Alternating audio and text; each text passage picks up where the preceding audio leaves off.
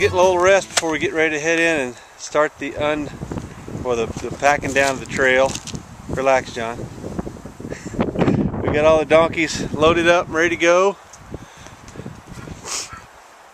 Muzzy, Sabina, Honcho, and Gypsy's over there. So we're getting ready to go pack out the last elk here, and then we got probably a 3 or 4 day ordeal. Get back down the trailhead. Here we go. Got about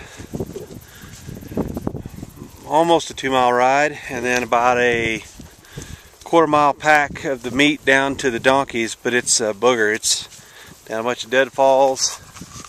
It's over a creek, and so I'm gonna cut some walking sticks and see if I can't help my knee a little bit coming down. We got some work to do. It's about 10:50 in the morning. We slept in this morning, so.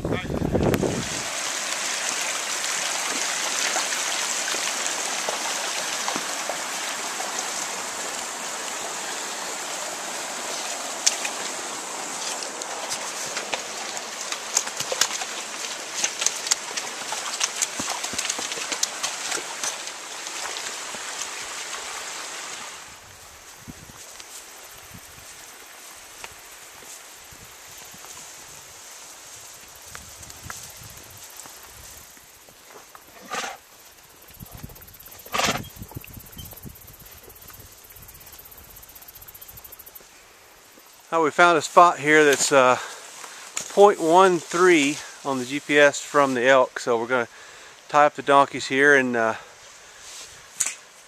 get our packs frames out and pack out the elk. So even though it's only 0.13, it stuns pretty close, but it's a rough 1.3. Yeah, it's a rough 1.3. It's a stumpy, rocky deadfall. We got to cross a creek, a lot of trees. We got to go down, and hauling a big heavy load of elk meat over deadfalls is not the easiest thing to do. So we're down here where the kill's at. We've got everything from last night. We did the gutless method, what it's called. John's hanging a meat pole right now.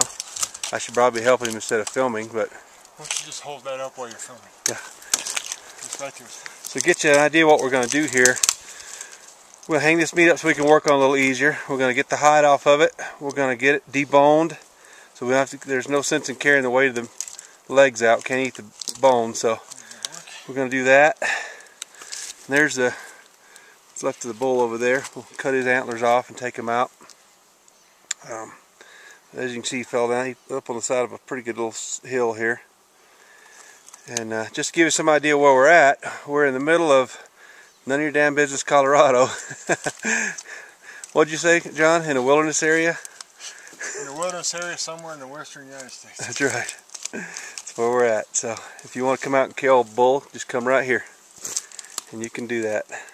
So anyway, we got some work to do here. We got to do a little butchering and get all the meat off of those quarters. What'd you say one of those hindquarters would weigh, John? I bet you one of those is a good 80 pounds. Yeah, I'd agree. As they are now, they'll be down to 50 by the time we get. And then by the time we get to the donkeys, they'll weigh what? Another 80? 1,000. Alright, this is the second where we made one trip out, and John is cutting out the other front shoulder. We got the other back quarter to do. I guess I get to haul it because he hauled the other hind quarter.